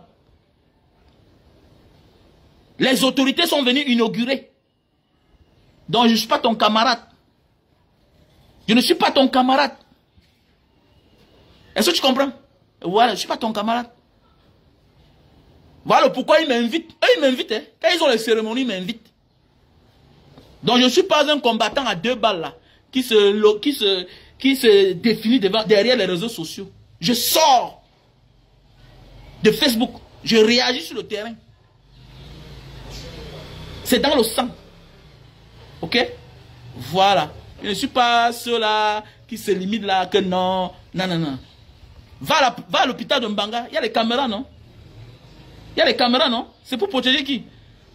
Que tu sois Sardinao, que tu sois Tontinao, que tu sois avec Paul Biao, que tu ne sois pas avec Paul Biao, ça sécurise les enfants de tout le monde. Parce que quand on veut voler un bébé, on n'identifie pas le bébé de tel ou bien de tel. On vole le bébé de tout le monde. Chacun subit. Quand on veut voler ton bébé, on ne cherche pas à savoir si l'enfant remplit seulement les conditions déjà de bébé qu'on veut, on ne volons pas avec. On ne cherche pas à savoir si tu es Bassa quand on veut voler ton bébé. On ne cherche pas à savoir, quand on veut voler ton bébé, on ne cherche pas à savoir si tu es Ewondo, si tu es Bamileke, si tu es du nord-ouest, du sud-ouest. On ne cherche pas à savoir si tu es musulman ou bien chrétien, on s'en fout. Et vous comprenez bien? Donc je peux faire mendier, je me mets en genoux, je demande, je mendie, j'accepte bien. Je mendie pour les bonnes causes. C'est ça un leader. C'est ce qu'on demande à nos présidents africains de devenir. Voilà. Ne mendie pas au profit de ta famille. Mendie au profit de ceux qui te suivent. Mendie au profit de ceux qui te suivent. Est-ce que tu comprends bien? Voilà. Même toi là, si tu as un problème, je viens me voir. Je vais mendier pour toi. Je sais bien le faire. Je connais me mettre en genoux pour mendier. Si tu veux me mettre en genoux, c'est ça aussi l'humilité. Ouais, pardon, contribuez vraiment. Ouais, s'il vous plaît, contribuez. Pardon, contribuez, ouais. Ouais, vraiment, je préfère mendier pour les autres, pardon. Je vous dis merci. Depuis les années, je mendie. Merci de m'avoir accepté comme ça, là. Merci, vraiment, merci. De m'avoir accepté en tant qu'un mendiant. Continuez à contribuer pour que nos enfants vont à l'école. Voilà, merci encore pour cette année. Merci pour tout. Tout ce que vous avez fait pour moi. Je vous remercie. N'importe quoi. Salopard. C'est aussi ça un leader. Un leader refuse de s'endetter. Un leader utilise sa position pour aider les autres. C'est ça un leader. Un leader qui veut faire les choses seul. C'est un opportuniste. Il aime le matu vu. Il va chuter. Il va devenir malhonnête parce qu'il va s'appauvrir. Il va escroquer les gens. Pour qu'on dise que c'est lui, c'est moi, c'est moi, c'est moi. Ce n'est pas moi, c'est vous. C'est ensemble, c'est nous. C'est ça un leader. Un leader qui fait les choses seul avec son argent va finir par devenir pauvre. Voilà pourquoi vous voyez les gens dans les boîtes de nuit, on les appelle président, président, président. Demain matin, on vient les débarrasser de la maison où ils louent. Ils sont incapables de payer la maison. Ils sont en location. Ils sont incapables. Voilà pourquoi vous voyez les gens, quelqu'un on l'appelle son nom président en boîte de nuit. Il n'a pas la scolarité pour ses enfants. Mais on l'appelle président. Tu n'es rien. J'ai refusé ça. Je ne suis pas le genre de leader là. Je suis un leader qui aime la communauté. J'ai appris ça en Asie. J'ai appris ça en Asie. J'ai appris ça dans les pays arabes. Les Européens vous montrent la vie chaque jour, vous ne voyez pas. Ils sont unis ensemble. La Grèce a des problèmes. Ils s'unissent ensemble pour sortir la Grèce des problèmes. Mais vous, quand vous vous unissez, c'est pour aller vouloir faire la guerre au Niger. En Afrique, on s'unit. C'est pour détruire un frère qu'on n'a jamais aidé. On ne connaissait même pas son nom. Mais quand il réussit, on veut l'imposer comment il va gérer son argent. C'est comme ça, vous les Africains. Mais la diaspora est là pour vous remettre sur les pas. Je suis contre toute personne qui veut faire ces choses seule parce qu'il a l'argent. Non, il faut demander. Demande. Demande. Si vous êtes ensemble, demande. Parle. Celui qui va donner, va donner. Celui qui ne peut pas, tant pis.